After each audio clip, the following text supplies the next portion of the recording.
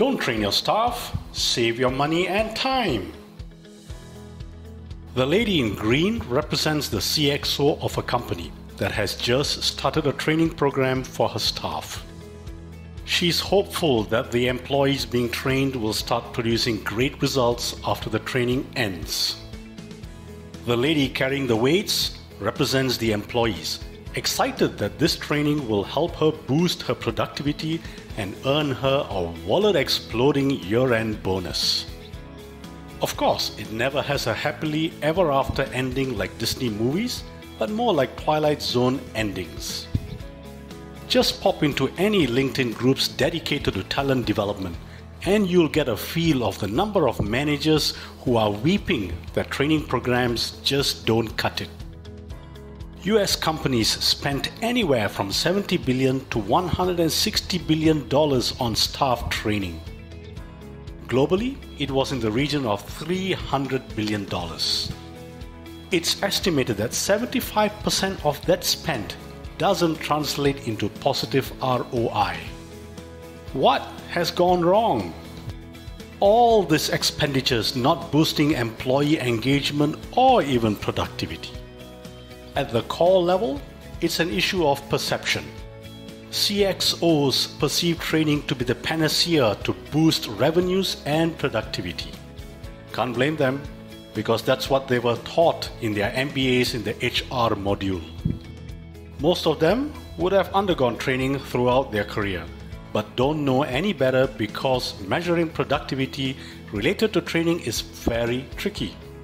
For decades, everyone involved in employee training has known that training doesn't significantly sustain productivity boosts. Therefore, many companies conduct retraining of the same program at regular intervals for the same people, hoping that something will stick. The situation is so bleak that many trainers try all sorts of techniques to improve training retention and hoping this would translate into sustained improvement in the workplace. Many trainers believe wrongly that classroom antiques and stunts drive skills development and retention. The problem is that this is a losing battle, simply because no matter how much a participant learns and retains during training, they would have flushed 65% from their memory within 7 days. The Boston Consulting Group actually gave 3 reasons why most training programs are a waste of time and money. The solution is coaching, which will transform people and hold them accountable to execute what they have learned. I have spent many years looking for hard data that will indicate that coaching indeed is effective in translating classroom learning into appropriate behavior in the field. Recently, I stumbled upon the proof. It was hidden in a book by Marshall Goldsmith titled "What Got You Here Won't Get You There in Sales." Goldsmith and his partners conducted research among the sales staff within a single organization numbering more than 3,000. They were segregated into 4 groups. Their performance was evaluated over 6 months and compared to the 6 months prior to the research. Group 1, no training. Sales declined by 4%. Group 2, attended 8 hours of training. Sales increased by 1%.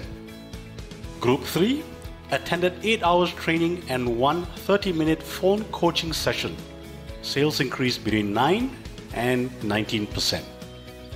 Group 4 attended 8 hours training and 8 weeks of 30-minute phone coaching sessions. Sales increased by 20%. There you go. That's as stone cold hard data as you can get. Coaching is the most effective way to ensure that classroom knowledge and skills gained are implemented in the workplace. Period. Execution boosts retention, not repeat training. So, always make sure your training programs have follow-up coaching sessions. At Lion Reputation Marketing, we always provide group follow-up coaching sessions for our selling skills and leadership skills programs. Contact us at the link below.